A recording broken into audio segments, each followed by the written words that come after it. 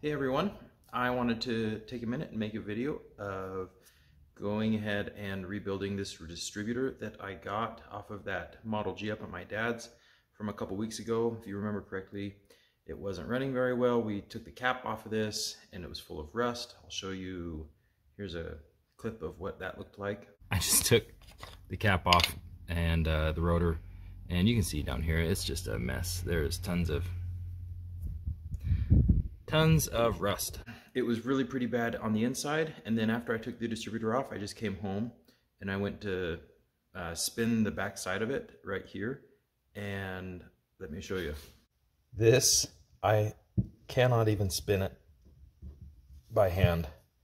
This was so, there must be so much corrosion down inside here. I can't even believe it. I mean, it's nearly seized. Just pop the cap off, and as you can see, it's still very, very rusty down in there. I'll go ahead and I'll take these points off, the condenser off, which actually don't look too rusty or too bad. They might still be salvageable, but we'll check those, and we'll take this plate off and see down beneath this there's the kind of like an advanced mechanism for the spark. We'll see how, well, I'm assuming it's going to be pretty froze up, but we'll see the condition of that and things like that. And then we'll just keep working our way down inside of this. There we go. Okay. Just as I expected. Just everything is so rusted. I have no idea how it got this bad. But if you look down in there, I mean, just everything. It's like someone sprayed seawater in there and let it sit. There's just rust everywhere. I've got everything, those weights and everything pulled out of there. Now I've got my flywheel puller here on the back, and I'm just going to pull this coupling off. Hopefully it doesn't, oh yeah. Oh, that's a piece of cake. That wasn't bad at all. Okay, there it is. Okay, now I just got to get that woodruff key out, hopefully, and get that out.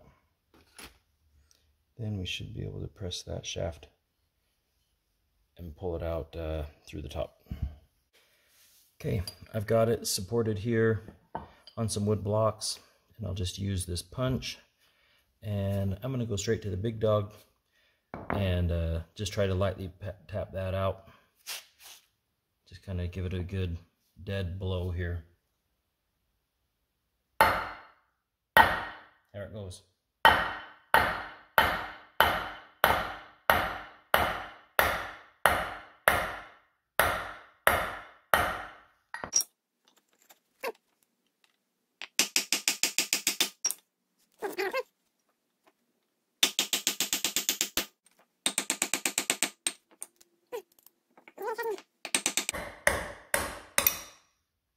Okay.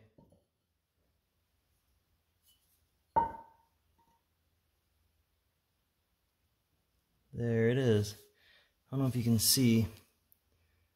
Let's see if we'll zoom in on that shaft. I think it looks like that is just galled up metal. Like it ran out of lubrication, and then the metal just got hot or something. I don't know. There's the inside of that. Bushing is still there. Okay. Now I'll just clean everything up.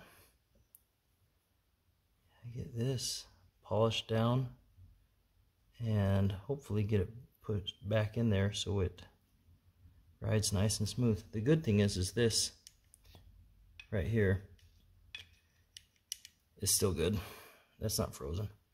So I've got this chucked up here in my cordless drill, and I put some tape over this, the end of this shaft. That is where this coupling goes on nice and snug. So what I'm going to do is I'm going to sand this down while the drill is on. If I had a lathe, that'd be nice, but I don't have one. So, and I'm just going to use some sandpaper. I'm just going to try to take the diameter of this down just a tiny bit so that then it can ride smoothly. Ooh, just spilled out some WD-40 inside of that guy. Okay, here we go.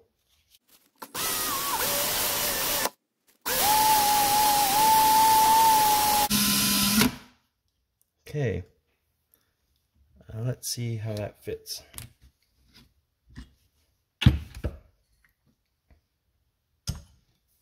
I'll put some WD-40 on this.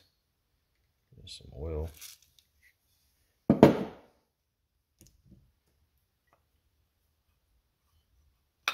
There we go. That's great. That's nice and tight. That's pretty perfect right there.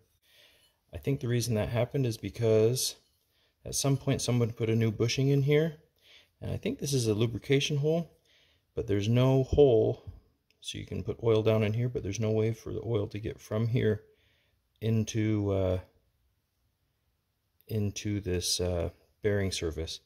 So I think what I'm going to do is just drill a small hole down through that bushing, and I don't know, I think that's what I'm going to do. That just fits nice and snug in there. Then I can just tap that and get a punch mark started so that then when I'm drilling through that bushing material into the inside, I'm not getting, my drill bit's not wandering all over the place.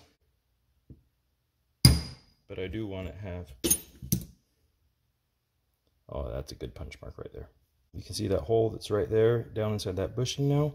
So now, I don't know if you can see it. If you look down inside there, you can also see the hole down in there.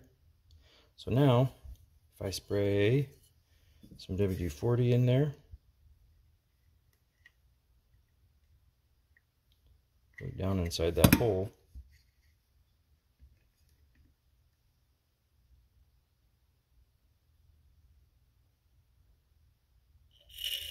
there we go. I think that'll work a lot better. I don't know if that's supposed to be there or not, but I feel good about it. I've got this advanced mechanism all put back together. Cleaned it up pretty good. There was a lot of surface rust and scale and stuff on it, but now everything is smooth. It's pretty pitted, you can still see, but I think it'll work just fine.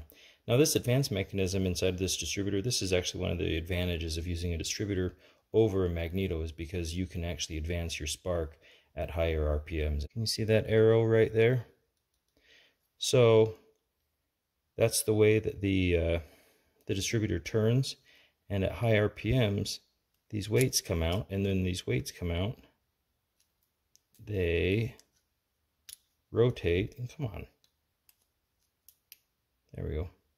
You can see they'll rotate. Oh, geez, there we go. They'll rotate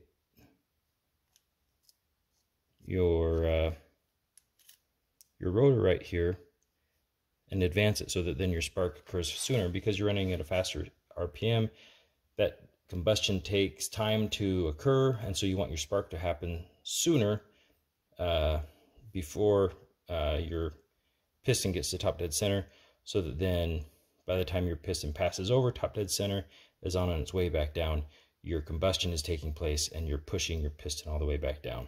Otherwise, if you don't advance your spark, then your piston comes up and your spark is always occurring at the same time, and so your piston will meet top dead center and start going back down before your combustion starts to go off, and so then you're actually losing some of your power on your combustion stroke on inside of your engine. So anyway, so yeah, I wanted to show you that. That's that impulse, excuse me, that's the advance mechanism.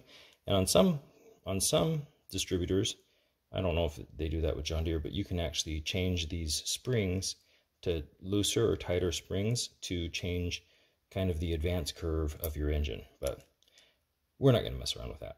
I've got the case all cleaned up. I'm going to go ahead and I'm going to spray it now. I sprayed the inside with just some rust-proof paint and primer, just a really, really thin coat. And then I'm just going to spray paint the outside of this green real quick. Okay, let's go ahead and paint.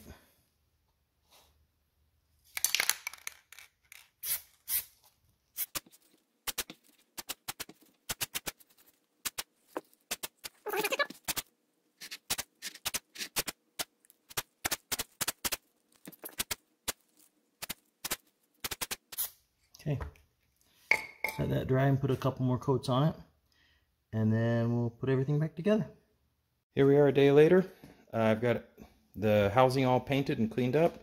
Now it's just time for some assembly, and then I'll test the points and the condenser before I put everything back in. But now I'm just going to reassemble everything.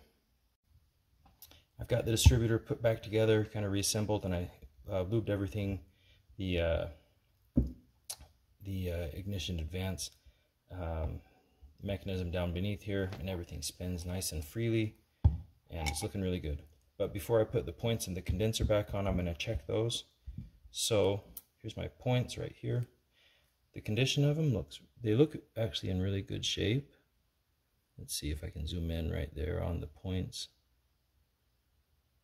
You can see that the point surfaces are nice and clean, so I don't question the condition of the points. They should check out just fine, but we'll just double check. So listening for a beep from my multimeter here when they're closed. Open them up, and it shouldn't beep, it should be open.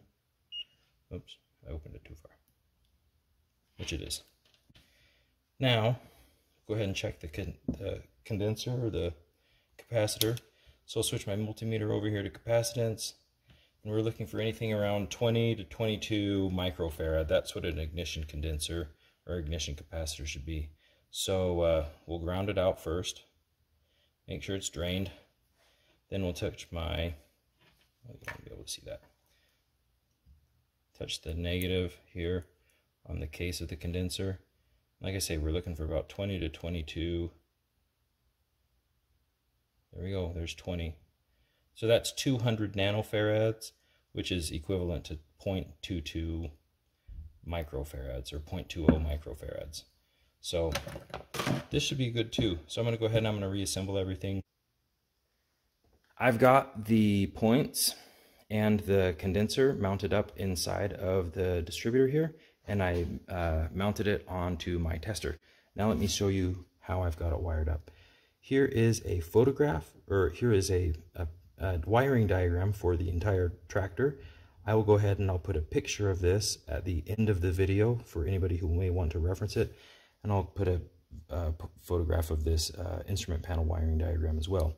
You'll notice that this, like I say, it's for the entire tractor, and you'll notice that it is positive ground. So you got your positive on your battery running straight to ground.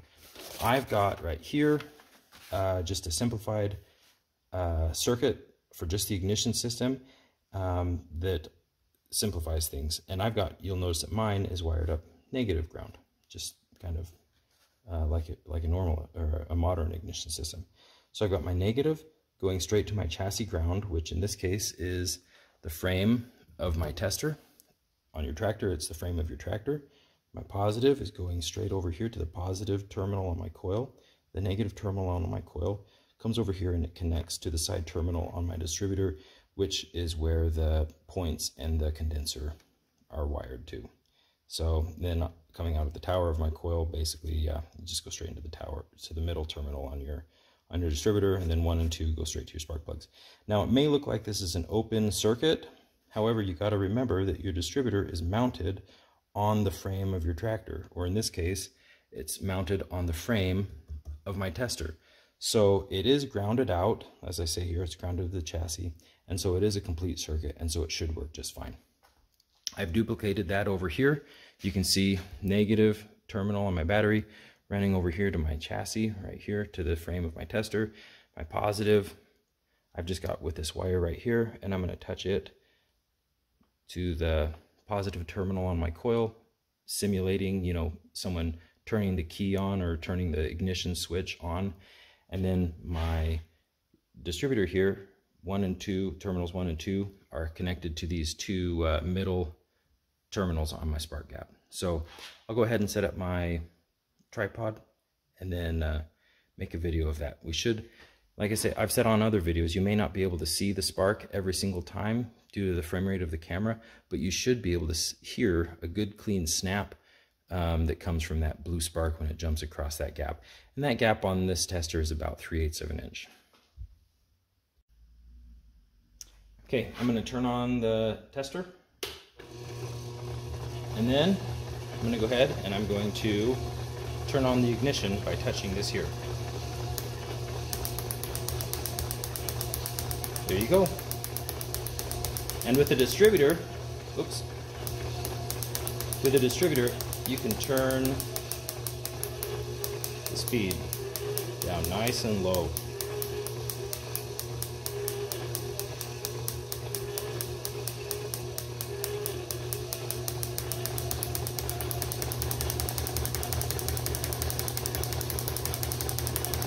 Works great. There you go.